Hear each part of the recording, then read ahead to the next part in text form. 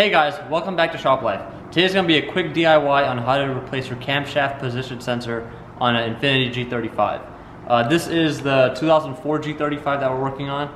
It is a customer's car. There's two sensors behind the intake manifold that usually go bad. There's one on the driver's side and there's one on the passenger side. Today we're going to be replacing the one on the passenger side. This is bank 1 camshaft position sensor, and it's going to be P0340 for your check engine light code. This one on the passenger side is a straight sensor. The ones on the driver's side have a little angle on the connector, and the passenger side is a lot easier to replace. But both of the sensors are practically the same procedure to replace it. So let's go ahead and get started. Alright, so the sensor that we're going to be replacing today is the one with the green connector.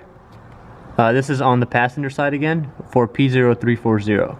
So pretty much to release that connector, what you have to do, you have to press the top tab in towards the tip of the connector.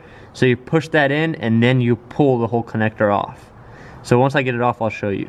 So after you have that off, what you're going to do is there's a 10mm bolt right there, right on top of the connector that you have to take off. And once you have that off, then you can just pull that sensor out. Alright, so as you see on the sensor right here, this is the connector. As you see on the connector, you have to push this tab in, and once you push it in, it will release it from the from the actual sensor. So you just push that tab in, and you push it all the way in until you hear it click. And while you're doing that, you can also use a flathead to pry that connector off. And once you do that, then you're going to go ahead and remove that sensor with a 10mm socket or wrench. Alright, so this is a spare motor that I have. So here is the passenger side of the motor on the back. So as you can see, you're going to be coming from this angle right here. And here's the sensor that we're replacing. So you're going to be taking off this 10mm bolt right here. And the connector is going to be right here. And this is the tab is going to be on the bottom side of this sensor. So that tab to release the connector is on the bottom. So once you get that connector off, then you just take off this 10mm bolt. And then all you have to do, you just have to pull this out. What you could do is you could twist it around a little bit to help you pull it out, and it comes out. The only thing that's holding this sensor in after you remove the bolt is this O-ring right here. So that's pretty much how you get this old sensor off, and the new one we're going to put back the same way we took it off.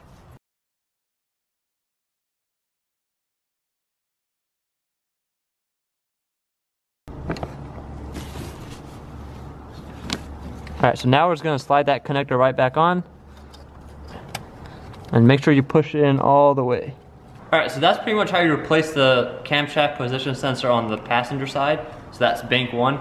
If you were going to do bank 2, it's the same procedure, except you're going to have to reach a little bit further over. It's going to be underneath this throttle body, so you got to get your hand from underneath here and just feel for it. You really won't be able to see it that much. The connector is the same style, just a different color. So you have to push that tab in and then pull off the connector. And this is the same bolt. Only difference with that sensor is the tip for the connector is going to be angled.